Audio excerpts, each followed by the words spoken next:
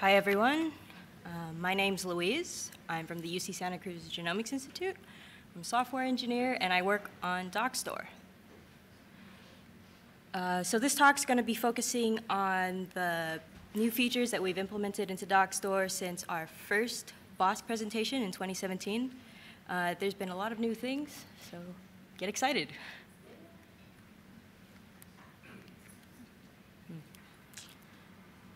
So what exactly is Dockstore?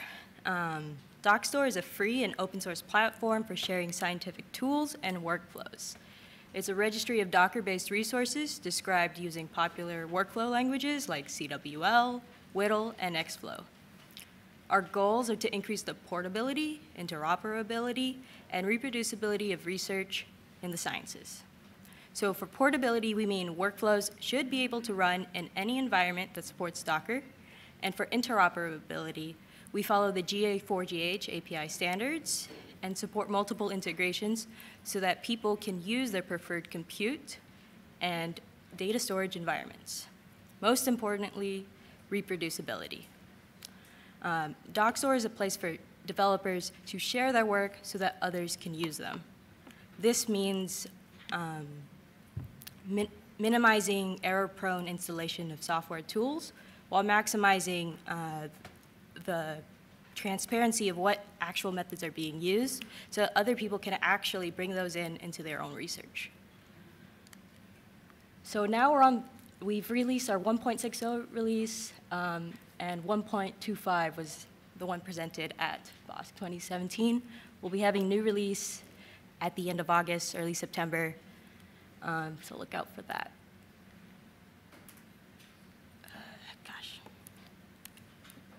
So we're completely open source. You can check us out at our GitHub. Please submit any issues, even any pull requests or feature requests you'd like to see. We have an open Swagger. You can go ahead and check that out if you're interested. So what were the motivations for Dockstore? Dockstore was created by the Ontario Institute for Cancer Research as a registry of workflows for the Pan-Cancer Analysis of Home Genomes Project, aka PCOG. So the PCOG study was a collaboration by the International Cancer Genome Consortium to identify the common patterns of mutation. Numbers-wise, this involved over 5,800 whole genomes from over 2,800 cancer donors, 8 different storage sites with about 300 to 900 terabytes of data and 14 very different compute environments. A lot of this data also had to stay within their environments. And so the group had to find a way to bring algorithms to the data and do research where it was able.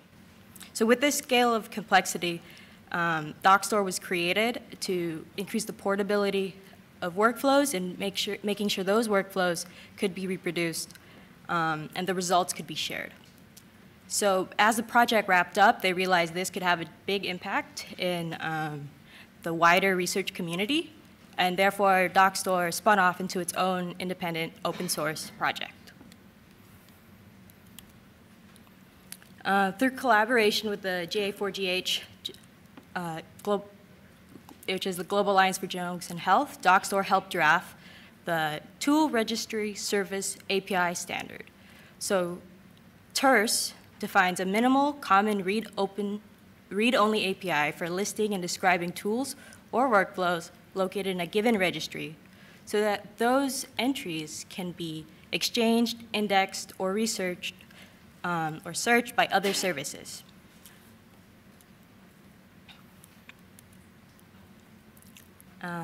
By Dockstore being TERS compliant, this places Dockstore into the cloud workstream to work with the cloud workstream APIs, which allows for the execution of workflows through WES endpoints, task execution through test endpoints, and accessing data in the cloud through DIRS, which was formerly called DOS.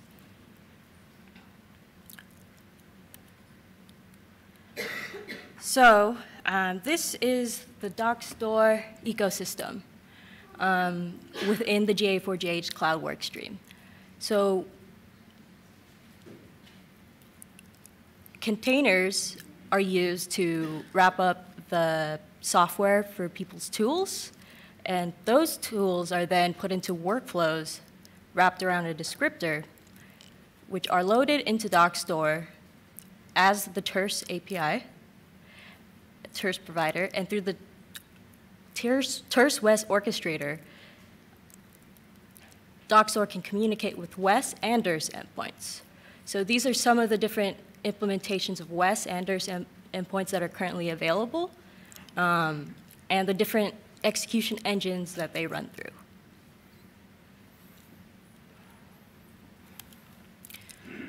So although Dockstore is a TERS-based API, it goes beyond TERS to add functionality that is specific to Dockstore.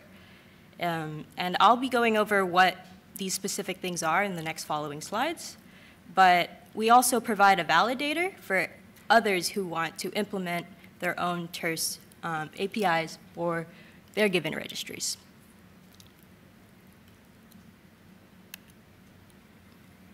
So before I go over that, though, I kind of wanted to give an overview of what exactly are you registering into Dockstore.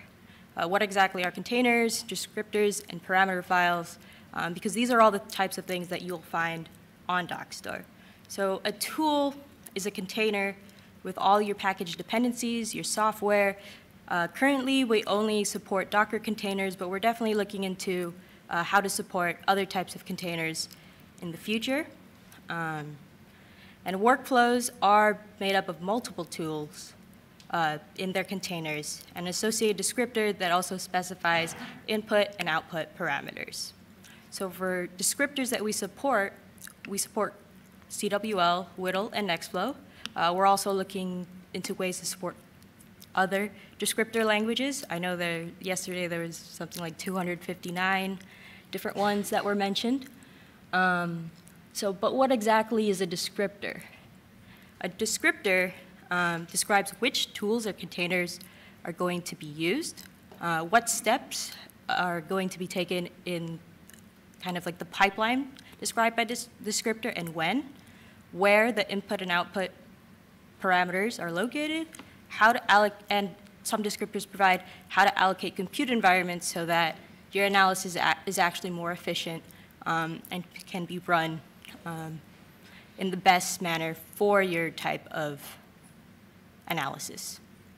So, and descriptors can also support metadata information, and we actually provide syntax and ways to surface that metadata into the Dockstore UI.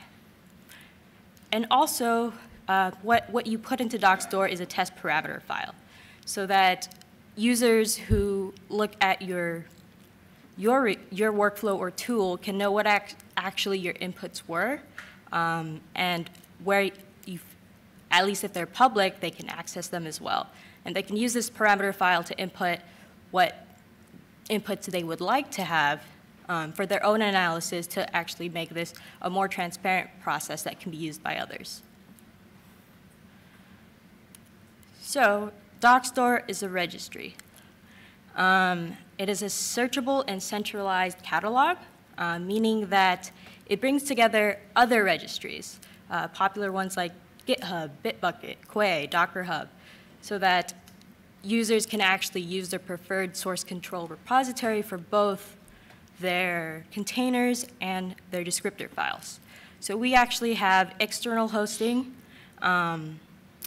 with integration supported by public APIs that we've connected to. So when you create a Dockstore account, you have the option to link into these various registry or repository sites, and our two login methods that we currently support are, if you don't create an account directly with Dockstore, you can log in with Google or GitHub and also connect your other registry accounts for a little more added functionality than you would if you just pointed to a registry without linking your account.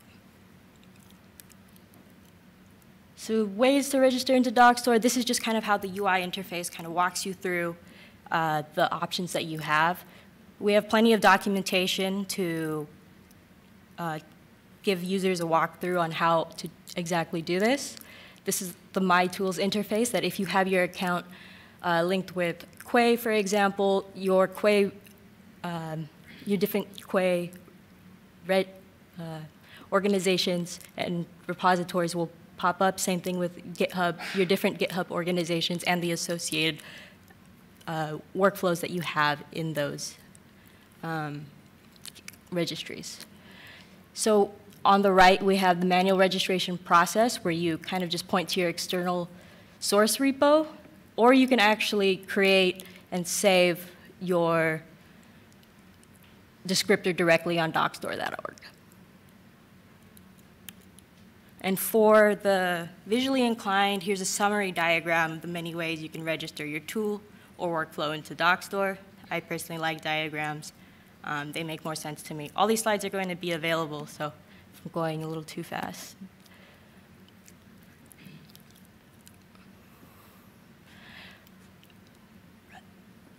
So one thing with Quay is you can, we recommend Quay for automated builds. We can actually detect when a new tag is pushed, when you make changes to your Docker file, whether it's stored directly on Quay or if you've connected Quay to your external repositories like GitHub, Bitbucket, GitLab, et cetera. And so we can detect those changes and also display a more version-controlled view so that when you give a public view to other users, you can say, use this version works on so-and-so platforms, et cetera. So Docker supports, once again, Docker supports containerization of your tools that you, or workflows that you register into Dockstore. We can only support Docker right now, but definitely planning to add containers like Singularity and UDocker. All languages that we support have visualization, syntax highlighting, and metadata parsing.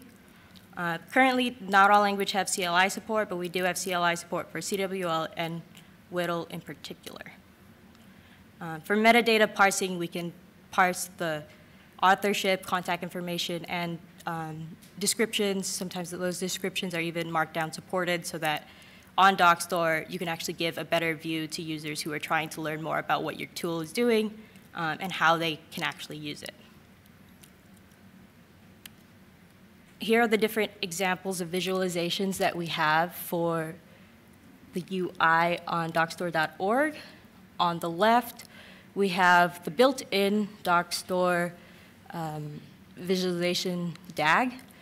On the right, we actually have two that we've grabbed from open resource repositories from the community. So thanks to Vue, Common Whittle, and the EPAM Pipeline Builder for making those available. And Dockstore also supports launch with integrations directly to analysis environments for some workflows and tools. We can actually detect if your workflows will be compatible with the different environments. And so these launch with buttons will actually appear if they're compatible or not. Otherwise, we have the Dockstore CLI, which is more of a handy command line resource for developers to play with their tools and workflows locally before running them in the cloud. The Dockstore CLI allows for DIRS file provisioning and some WESC beta support. Locally, you can run your workflows with execution engines like Cromwell or CW Tool. And if you want to try the WESC beta support, that'd be great. If you give us some feedback, that'd be amazing. So with our most recent 1.60 release, we introduced organizations and collections features to make it easier for groups to collaborate and showcase their work. We have markdown descriptions for what your organization exactly does, your group exactly does, and people can showcase the collections and highlight what a collection of workflows or a playlist of workflows actually does, and so that you can point people who want to use a group of tools into how to use them, what they do, etc. We've introduced numerous usability improvements. We've added labels to all tools and workflows so that people can actually improve searchability if it's part of a certain project, etc. Like, for example, the metadata markdown display. So if you have markdown or README, for some languages like CWL and workflow, we can actually show that. And we can actually we've improved the display of versioning so that people can know which execution environments that this workflow has been seen to run with, and that specifically which versions of those work with certain environments. So for the search interface, we've increased facet searching, searching by labels or by descriptor languages, so people can find things in a more specific manner. And other usability improvements includes a lot of new documentation for tutorials, how to create workflows, how to create organizations, etc. I want to highlight some community content, like the Geo4GH Dream Workflow Testbed, which actually was a study led by James Eddy to see what actual workflows were reproducible. These workflows were stored into Dockstore and ran into different workflow engines and showed if they actually ran. So yesterday, Brian O'Connor talked about the Commons Alliance. Dockstore will serve as the official workflow provider for the Commons Alliance for a common infrastructure collaboration and to facilitate combining data and cloud compute platforms. In our next release, we'll be releasing the prototype for apps and services. So, for example, you can run Dockerized genome browsers, Jupyter notebooks, and reference data providers, and added a playground for GitHub apps and automatic syncing updates. You can see this all in our changelog. And for future work, definitely the signing of entries on Dockstore to improve security, and the addition of additional containerization support, workflow languages, services, apps, and testbed expansion so that we can show more what things work. And here are the thank yous of our team and the acknowledgements for our funding partners. Thank you.